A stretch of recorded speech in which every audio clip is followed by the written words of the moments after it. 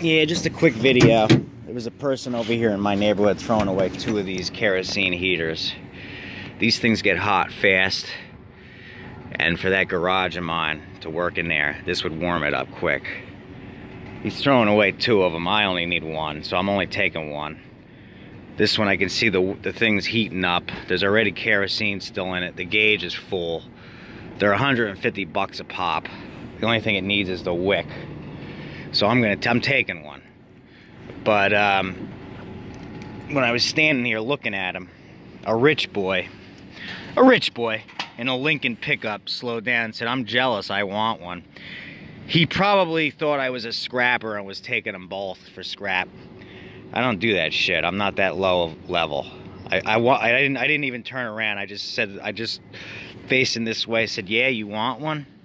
While I was looking at it, I should have turned around and said, "Go ahead, take one. I'm only taking one for my use."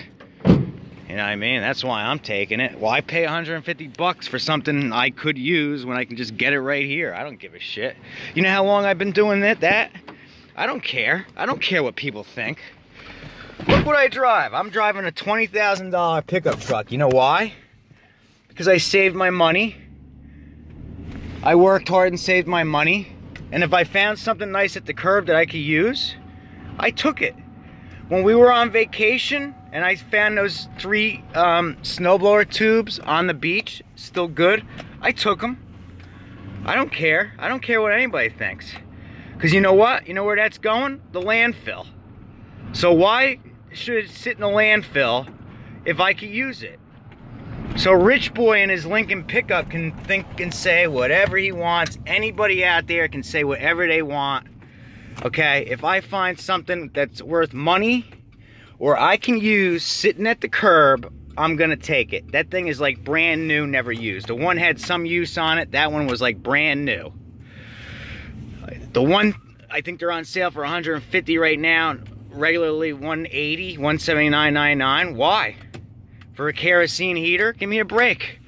That thing will heat up the whole garage like that. So yeah, I took it. The only thing it needs is the wicks, and that thing will be heating up the whole garage. All I gotta have is kerosene fuel, and that's cheap enough. So there you go. And that's why I'm where I am today, because I save my money. If I see something, I grab it. I don't care. Been doing it for like that for years. This is, you know, for those of you who are watching this and you're in the UK or in a different part of the world,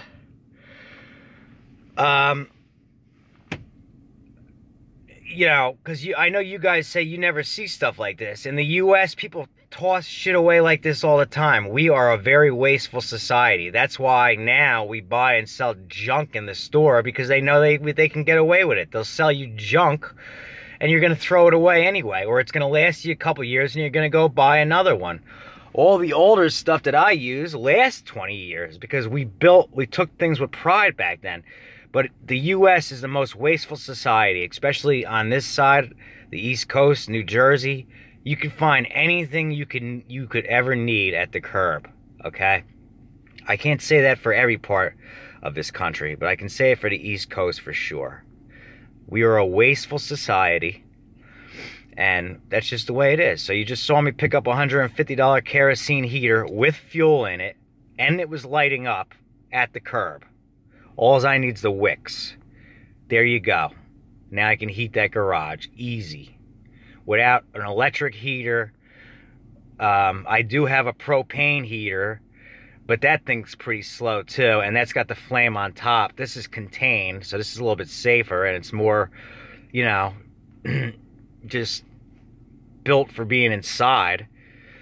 So there you go. Okay? That's the moral of the story on that. So that rich boy in the Lincoln truck wants the other one, go ahead and take it. It's there for him. Otherwise, yeah, I'm sure a scrapper will get it.